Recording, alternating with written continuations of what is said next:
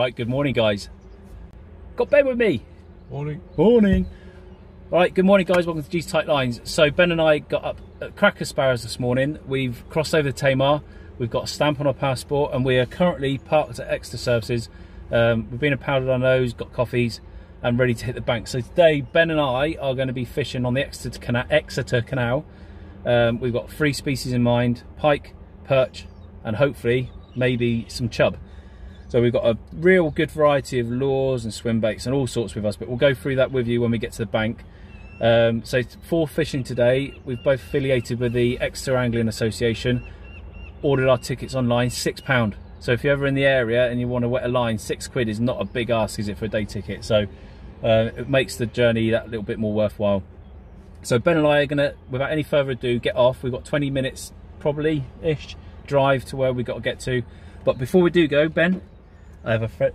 So Ben and I, as you know from our previous videos, Ben is my fishing buddy. Ben and I have fished together for over 10 years now, haven't we, mate? Well over 10 years. We're good mates, ex-colleagues. But due to work commitments and me being away and Ben's work commitments, we haven't fished together for a couple of months. So he hasn't seen my merch yet. So there you go, mate. There's a little present for you for your box. You can stick that on. Tight lines. Look at that for advertising. All right, guys, so we're going to get off. We'll see you down on the bank, and hopefully we'll have some action for you to enjoy and share with us. Guys, thanks for joining us. See you later. Tight lines, and we'll see you down there. Welcome to Exeter Canal. There it is. Ben's already in wetting the line, and I think we've already seen a few perch showing.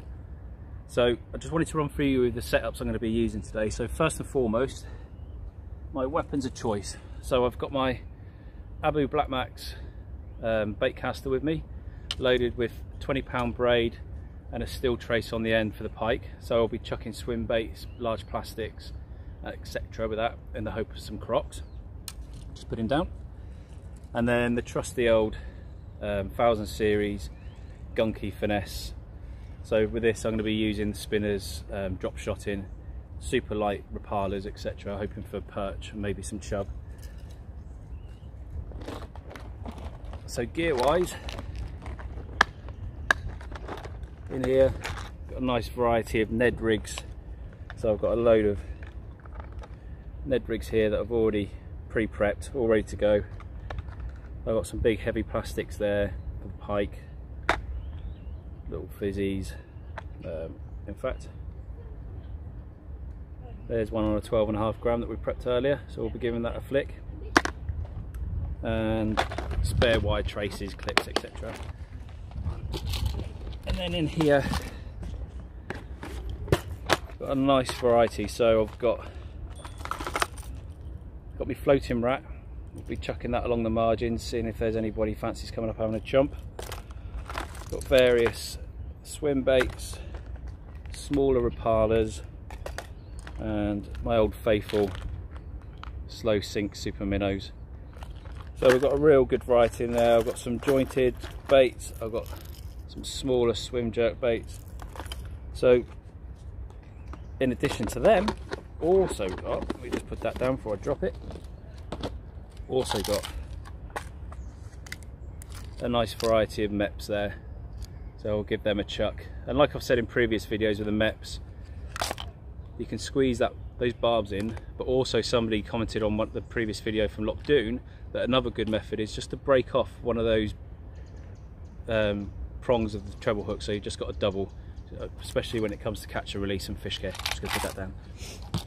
So speaking of fish care, today, really important guys, if you're going to be catching larger pike or even the jacks and large perch, chub, make sure you got your unhooking mats.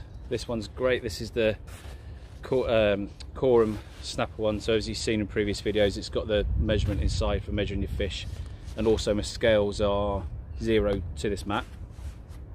And because we're intending on catching some decent sized fish, nice big net. So this is my Savage Gear rubberized net, so the hooks don't catch, and it's also better for the fish. So just make sure you're well prepared for fishing on the canals, on the rivers, on the lakes, etc. All right guys, so that's pretty much my setup today. That's a few cheese and coleslaw rolls and a bit of water, and we're all good to go. So if I can just turn you around, you'll see here we've got this nice little lock gate. So I'm intended on chucking some baits just underneath the bridge, under the structure there, working along this wall and then into some of the deeper areas around these weed banks to my right. So some of these weed banks along here, fishing the margins, hopefully getting some action. All right guys, I'm going to get myself all sorted, get my stuff packed away that I've been showing you, get a line in the water and hopefully bring you some action. Guys, thanks for joining us. Tight lines, I'll see you in a bit. Ben and I have now been fishing for probably half an hour, 40 minutes. So we started off up there, we worked all around the structure of the bridge, and not a great deal of interest really. We saw quite a few fish show. So we've just come back over the bridge and we're going to make our way up to the double lock gates. But we've just seen quite a bit of activity along here, sort of mid-water, and also on that far margin there was just a massive flash of silver. So I'm only guessing it was a big pike. So we're just going to work this for 5-10 minutes and then we're going to carry on heading up the path up towards the double lock gates. But there's definitely promise. As yet we're still to see it, but there is definitely promise in this area. So we're just going to keep working. At the moment I've just got this small jerk bait on and just very slowly working it along,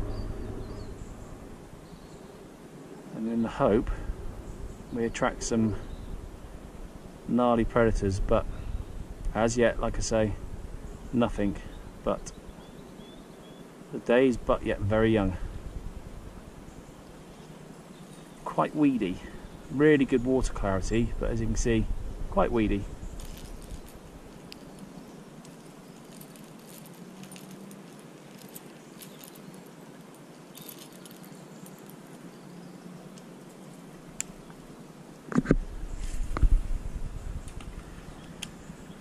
Letting it settle in that margin, and then just a few gentle taps with the tip of the rod just to get that action through the water, get the tail of it working. It's got a lovely rattle to it, this lure. And let it settle, and then another crack pap.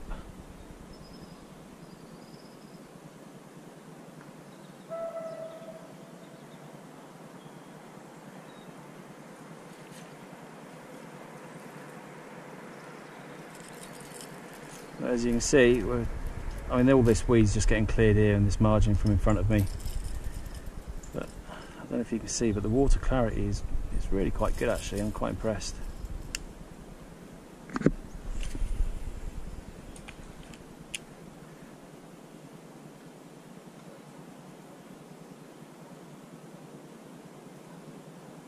of movement there after that went in.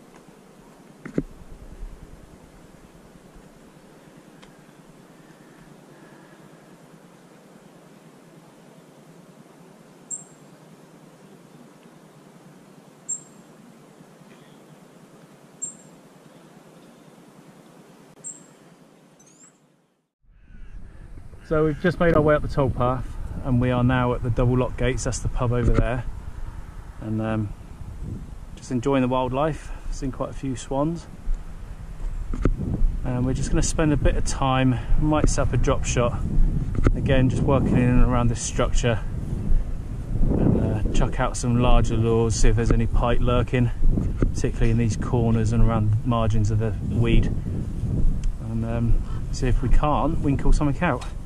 That's certainly the intention, eh Ben? Yeah. Right guys, we're going to get to it, and we'll bring back some action. That's certainly the plan.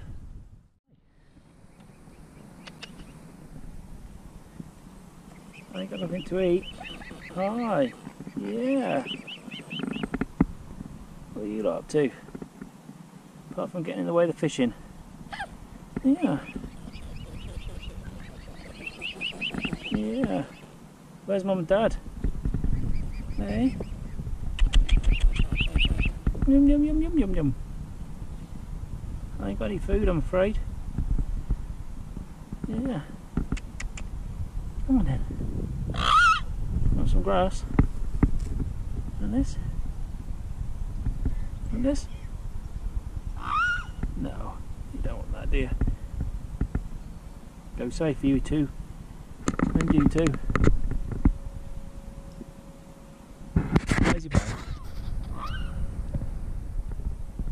Beautiful. Oh, nice. Thanks for that.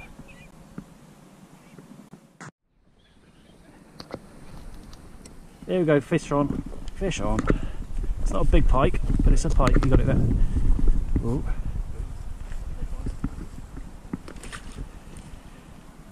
Yes, fish on. Right, if you just hold them in the water, I'll get the net out, the pad out.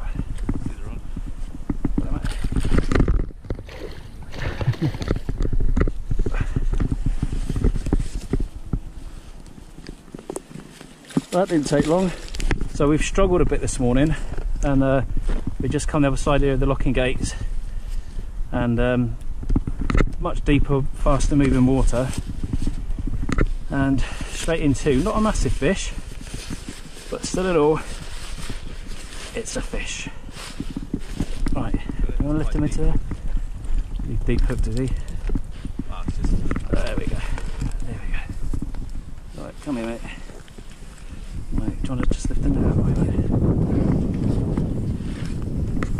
There we go. Got it? Yeah. That's lovely, it will come out. Yeah, it'll come out beautifully.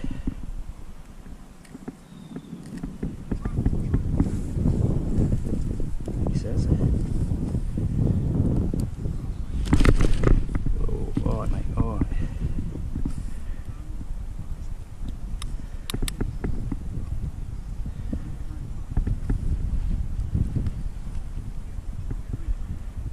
Let's get a bit lower down.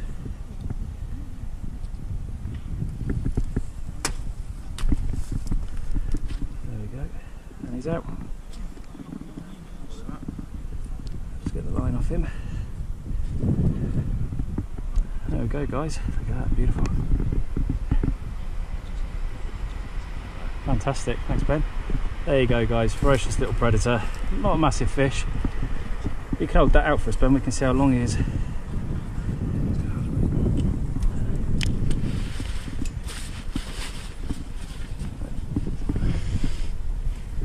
Good.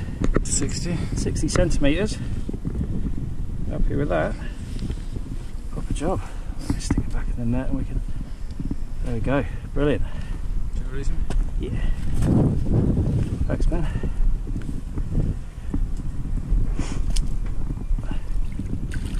Let him rest in the net. He's ready to go already. Away he goes. Excellent. Yes. That one fish has just saved my blank, and so Ben and I have swapped marks. So he's fishing up in the corner around the locking gates, and we've just met this. What's your name? Sorry, bud. Piers. Piers. So I've just met Piers, and he very kindly announced that he's actually one of the subscribers to the channel. So nice to meet you, Piers. Thanks for your support. And so Ben's moved on to a spiky like me. We've both crimped in the barbs because that last fish was quite difficult to disgorge because it was in the palate of the mouth. So we're just going to work this for another half an hour or so and then carry on wandering up. But looking up that way, it does appear to be quite weedy. But what I like about here is we've got quite a lot of moving water, so it's allowing us to work these soft plastics really well. So like I say, we'll give it another half an hour and see if there's any more of those feisty little jacks about. And then what I might do is go back onto the drop shot and just have a bit of a cast around this structure because I've seen a few perch while I've been stood here. So hopefully we'll bring you a bit more action, guys. Pierce, thanks for your support, very kind of you. Hopefully Ben will get one soon, and guys, tight lines, and hopefully bring you back some action.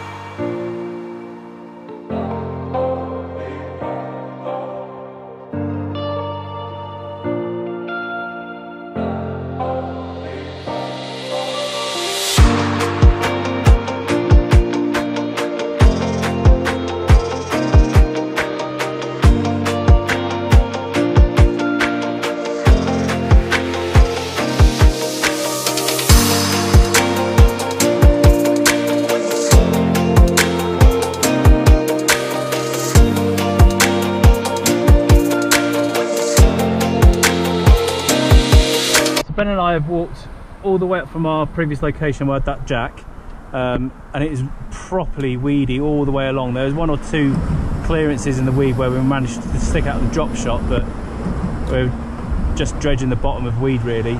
So we've come up to this bridge, which is really, I feel quite uneasy standing here fishing. I feel quite vulnerable, but the weed is certainly clear, but as you can see there's still an awful lot. So what I'm doing, Ben and I have just swapped sides, and I'm just hoying that under there. It's really deep, letting it sink, and then just retrieving it under the bridge. In theory, they're going to be in line. This is where they'll be. I'm not entirely sure how we'll land a fish from here if we were to hook one, but I don't think at the moment we need to worry about that.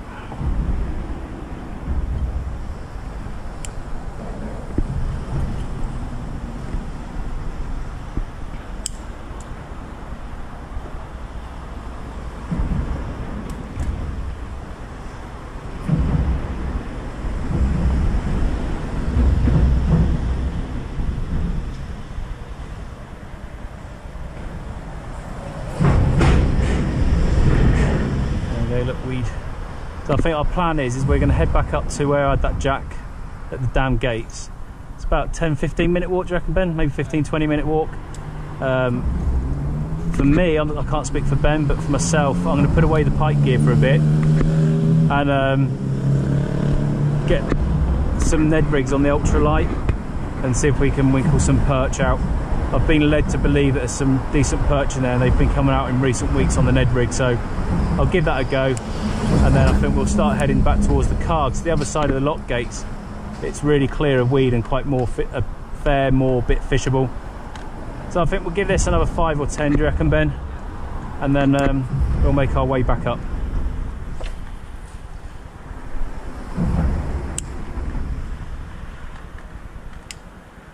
Just let that sink down. Oh, peace in the valley.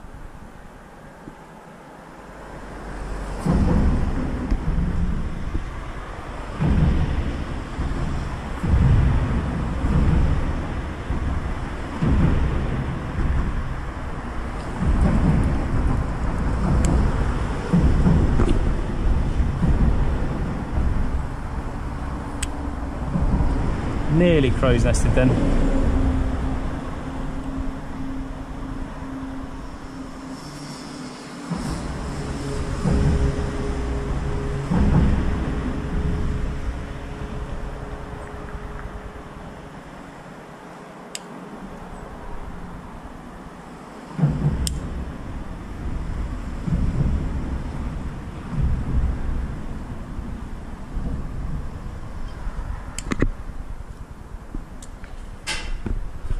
That'll be the bridge then.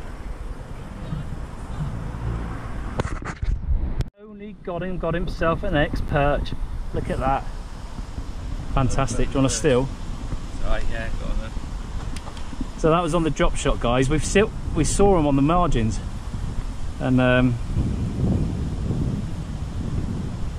we've both been getting them coming out and having a good old go. Okay. Well.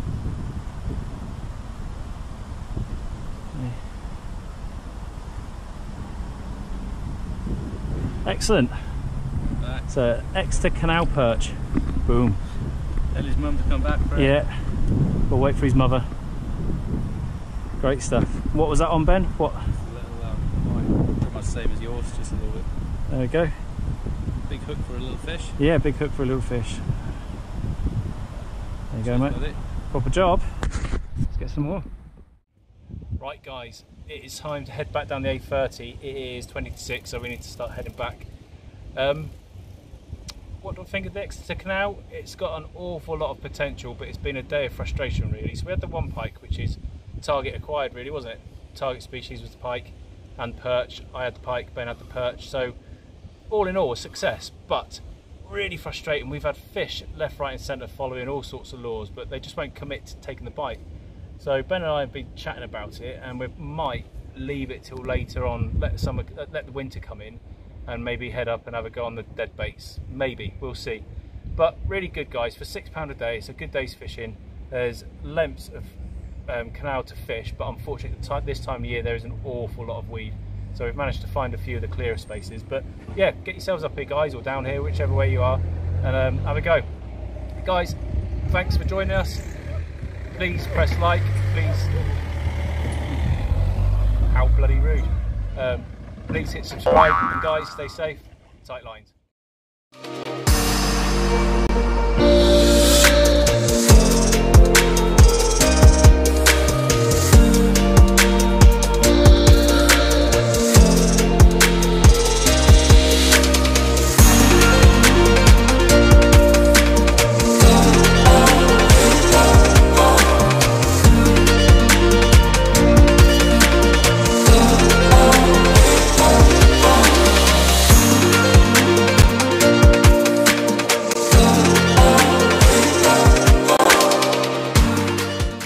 Weedy, we're just looking for clearances in the weed. So we're now at this bridge and I'm just hoofing this perch soft plastic under the bridge. It's really deep, so I'm letting it get in. Sorry Ben, I'll just swing back there, mate, and into the bridge.